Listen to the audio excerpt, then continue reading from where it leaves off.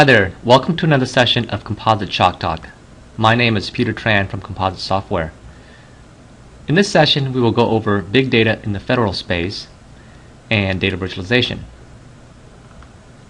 So what's the big deal about big data? Well, believe it or not, it isn't about the data itself. Of course it's involved, but the big deal about big data is the analytics or insight that you get from data, all the data that you have, such as military missions, threat, event prevention, and waste, fraud, and abuse. That's a big one in the federal government space. So big data is about the analytics that you get from the data and the insight or information that you get from all the information that you have throughout the organization. So let's look at what big data is. Traditionally, big data comes from places like ERP systems or enterprise resource planning systems, CRM or customer relationship management systems, HRMS, human resource systems, and of course all the financial systems that are used to run an organization. Next generation big data include things like web logs, click streams, mobile devices information, and social media data. So where do you put all this information from the organization? And after a while it piles up and we call it big data. So we put it in places like a database such as Oracle, DB2, Sybase, or we'll put into an appliance like a massive parallel processing repository such as Netezza, Teradata, Vertica.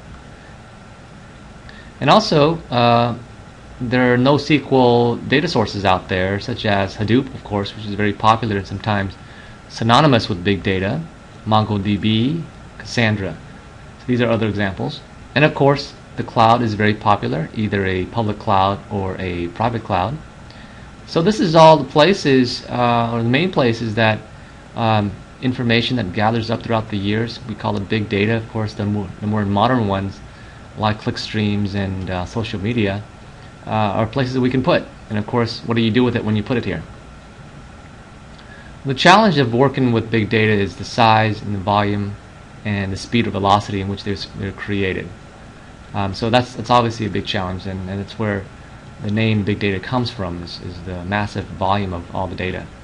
The complexity, of course, it's not all easy to deal with, especially when they come from different types of systems, disparate systems, and making sense of them is very difficult. Lack of knowledge is obviously an obstacle or a challenge because you may not have the in-house expertise or knowledge to deal with the massive volumes of information coming from different areas and integrating them. How do you connect one type of data to another, and again making sense and putting context into all the data to get the analytics that you're looking for. Well, let's see, that's where data virtualization comes in. Data virtualization provides you with a solution to deal with big data in your organization. So to get the military missions, threat prevention, fraud or waste, fraud, and abuse analytics that you're looking for, a data virtualization server has a way to access data from these different types of data sources, whether it be a traditional database, an MPP data repository, a NoSQL data repository, or even the cloud. A data virtualization server can bring it all together and provide some type of abstract to make the data look consistent so that a developer can work with it. And then once they are able to work with it, they can feed into these various applications, these various analytical applications that provides information for military missions, fraud, waste, and abuse, and others that the government is looking for. So that's how data virtualization fits into big data. It first of all provides access to big data sources such as Hadoop, Netezza, and Teradata. And then brings it all together so you can actually work with it in one space. And probably most importantly, it creates an analytical sandbox to allow quick and agile development for you to create what-if scenarios, derive at the insight that you're looking for very, very quickly. Hope that helps. Again, my name is Peter Tran from Composite Software.